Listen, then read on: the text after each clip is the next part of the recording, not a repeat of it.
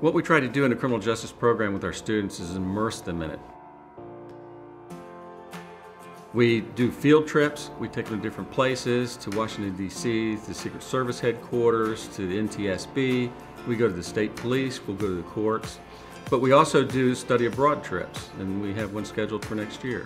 The student ratio is small, and that allows a great interaction with the advisors and with the staff. One of the things that we try to do to keep abreast of all the new nuances in criminal justice is we update our courses every year. So we go back and see what's changed. Right now there's a big emphasis in cybercrime.